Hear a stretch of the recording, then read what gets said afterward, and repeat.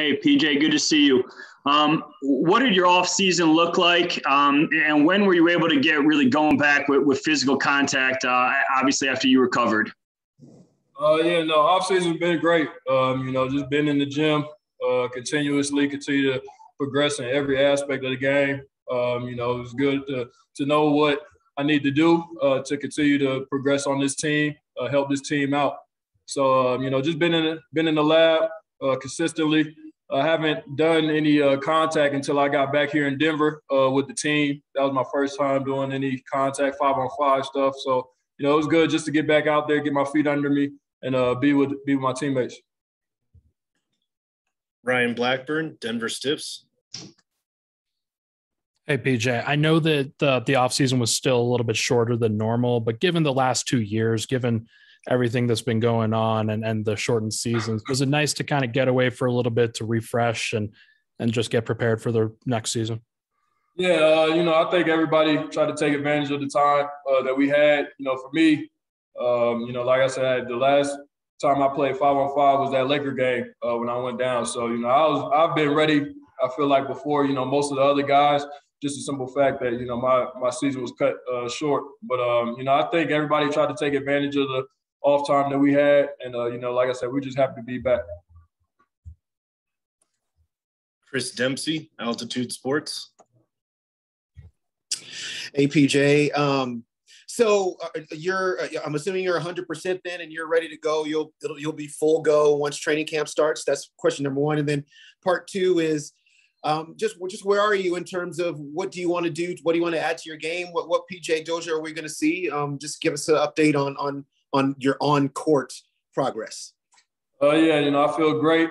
Continue to get better every day. I'm ready to get back out there, get things going, like I said. But, just continue to be versatile for the team. Play multiple positions, guard multiple positions. My role hasn't really changed too much, even with the roster change. So, I'm just ready to find out what I need to do for my team to help us continue to get wins. Chris Marlowe, Altitude Sports. Hey, PJ, you are considered one of the better defensive players on the Denver Nuggets.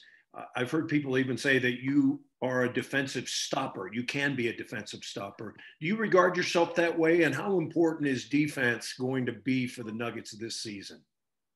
I feel like that's definitely one of my main roles for the team, to get out there and try to stop the best players on the other team. That's why I'm here. I'm going to take pride in that role, and, that's what I'm going to do. In regards to me, that's what I'm going to do for my team, and I feel like I could do that and help us get wins. So. Christos Saltas, SDNA Greece. Hey, BJ, hope you're doing well.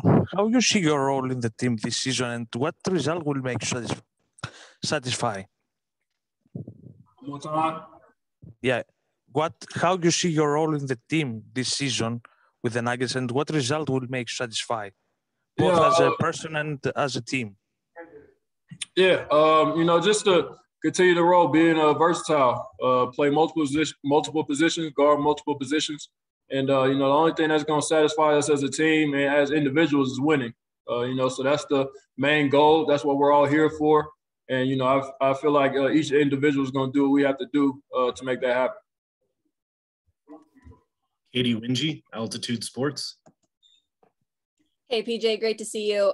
I know you're super close with your mom and your sister. Did you get back to South Carolina during the off season? And maybe what was your favorite thing that you did off the court? Yeah, I was able to shoot back home for a little while right after the season. My favorite thing, of course, the home cooking. Went home, ate a lot, had some relaxation time with the family. So that's all I can ask for. Definitely a blessing. Harrison Wind, DNVR. Hey, PJ, what's your first impression of the rookie Bones Highland, and what have you seen from him in these open runs you guys have been doing? Great talent, man. He's definitely a great pickup for us in this year's draft. He has, like I said, great talent, great feel for the game. Shifty, quick, long, can shoot it. So he's definitely a great pickup for us. You know, and I'm excited to see his progress throughout this season. Mike Singer, Denver Post. Hey, PJ, Bones said yesterday that Joker's grinding like he wants another MVP, or maybe that he wants a new contract. What have you seen from Joker since he's been back in Denver in attitude and approach and mentality? Man, the MVP hasn't missed a beat. You know, he came back before a lot of guys. You know, I don't feel like you see that a whole lot, but he was back here before a lot of guys, getting work in. You know, he even looked good, you know, just getting here. You know, he was in great shape. You could tell he was doing something even at home. So, you know, just shout out to him for continuing to have that mindset, the MVP mindset. And, you know, we're not going to continue to, you know, talk too much about it because we already know where his mindset is too. And, you know, if this team is winning, he's going to get his individual accolades once again. Joel Rush, Forbes. Hey, PJ, good to see you. You obviously may not have had too much time to work on new skills because of your rehabilitation, but are there any aspects of your game that you're hoping to kind of push forward and expand beyond what you were doing last season? Like I said, you know, I've just been working on being able to play multiple positions, whether that's, you know, knocking down the three, corner three, playing on the ball, setting ball screens, rolling, everything, you know. So that's my mindset. I'm gonna be ready to go out there and play whatever position my team needs me to play. Katie Wingy, Altitude Sports. Okay, I'm going to paraphrase here, but Monte yesterday was talking about how making it to the playoffs, Western Conference Finals, that's not good enough for this team anymore, collectively, from a mental standpoint. Do you feel that way too? Do you feel like this whole team kind of has that mentality of like it's win or bust now for this group?